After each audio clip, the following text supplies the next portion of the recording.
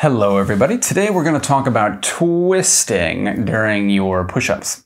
So twisting can occur at the hips generally or at the shoulders as well. And the fix is kind of similar for both of them. So what does it look like? If I'm doing my push-up, you might see one hip a little bit lower than the other one like this. So if I let my left hip fall down, I feel my right inner thigh a lot more, my right ab a lot more. Maybe I'm holding on to those because I don't have the opposite muscles, right? So this can be a very normal position that we see. You might also see just kind of the shoulders twisting a little bit. And that can be related to the stiffness that you have in the shoulders or the movement that you have in the shoulder blade. Fixes, like very detailed fixes for this, are just that. They're very detailed. They can be very complicated, and it's very dependent on how you present. I don't think it's feasible to go through that in a video on YouTube, but I will say that there are some modifications that kind of work across the board. So to allow yourself to keep doing push-ups and doing them in a way that's not going to adversely affect you, you have to find a way to objectively evaluate this first and foremost. So film yourself or have someone watch you and look for what you see. So basically, if my hips are turning, I have to turn them back and hang on to that while I do my push-up.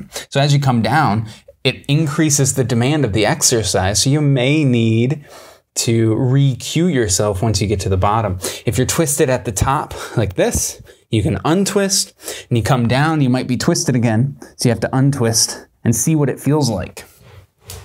As my hips twist, everything in my upper body has to follow suit or has to compensate so that I don't fall over. So you'll feel different pressures in your upper body because of that. If I have one arm, this is a good transition into the upper body stuff. So let's say my left shoulder is really stiff, but my right shoulder moves a lot. So as I come down, I don't want to turn into my left shoulder. So I'll try to keep my weight over on my right side, and I'll open up towards my left shoulder so it doesn't have to move so much, like this. Now I'm exaggerating it a little bit so you can see it, but that position might feel totally normal to you, but if you look at it objectively on camera, it looks weird, it looks wrong, right?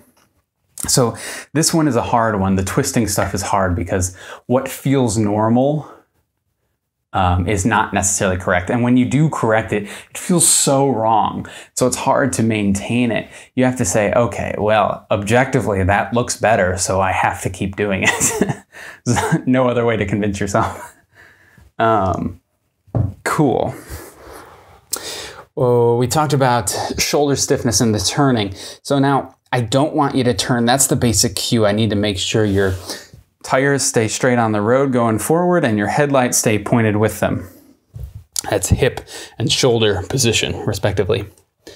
As I go through this, though, you might notice different weaknesses. So when I did the shoulder turn, I was loading my right arm a lot.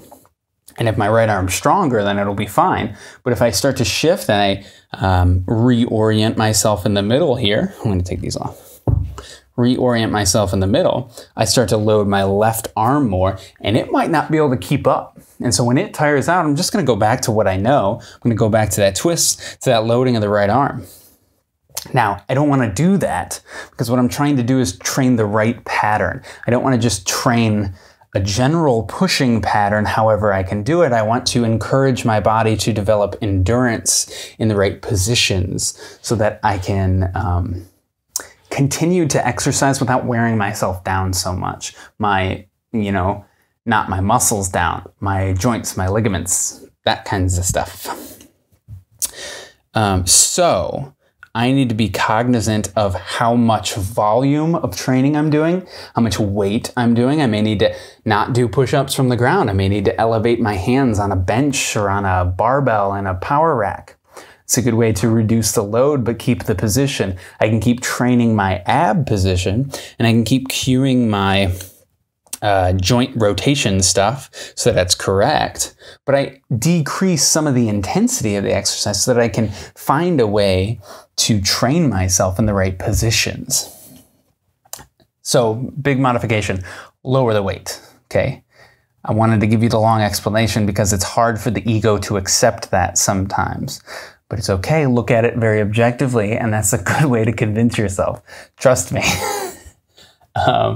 Second other way is outside of just reducing the intensity demands by maybe bringing my hands up to a wall, I can also reduce the range of motion demands. And sometimes this might be particularly important. I think that's going to be less important for a hip rotation kind of thing. That's more about the motor control of what's going on. Some people, though, have a lot of guarding. Maybe they had a previous shoulder injury. They got a lot of guarding around one of their shoulders, and it doesn't move that much. And so if I try to come all the way down to the ground like this, there's nothing I can do but twist because one of my shoulders has run out of motion. Okay? So in that case, I need to not go all the way down, right? I need to maybe stop with my arms 90 degrees. And that is just a normal for me. That is my normal range of motion. So consider that. Again, that's another one that's kind of hard for the ego to accept. So watch it, pay attention to how you feel. If it feels like you're twisting, maybe don't go quite as low. Maybe in a month, you can go a little bit lower, try again. Sometimes that stuff loosens up. Sometimes you need dedicated mobility work and maybe physical therapy. So consider looking into that.